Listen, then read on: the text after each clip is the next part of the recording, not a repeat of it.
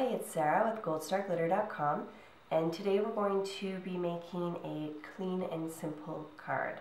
This is a series that I'm doing. So we're going to use plain white cardstock, and we're going to use the 1 3/4 by 7/8 oval punch and the Betsy's Blossom stamp set.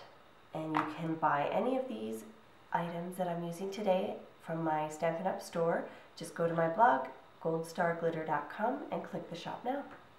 So first thing we're going to do is take the big blossom and we're going to ink that up with Summer Starfruit from the new ink colors, and we're going to stamp the middle on the fold edge just off the page a little bit.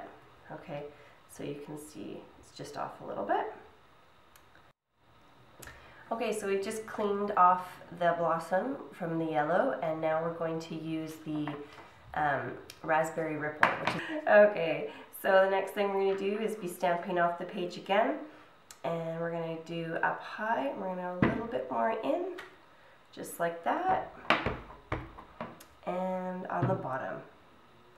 Okay, so all of the flowers you're stamping off so they're not perfectly on. Okay, so they're all running down the side there. And we're going to take the leaf from Betsy's Blossoms, and we're going to ink that up in Gumball Green and just add those leaves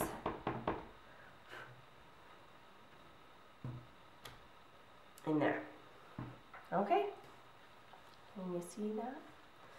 The next thing we're going to do is open the card up.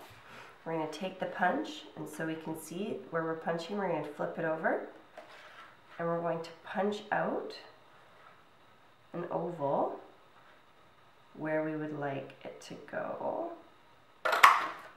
So just like that. Whoops. So just like that. So you can see we've punched right through the front of the card. We're going to take the Wish Big Sentiment from the Pennant Parade stamp set. So once we've inked up the Midnight Muse on the sentiment, we're going to stamp through the oval punch onto the other side.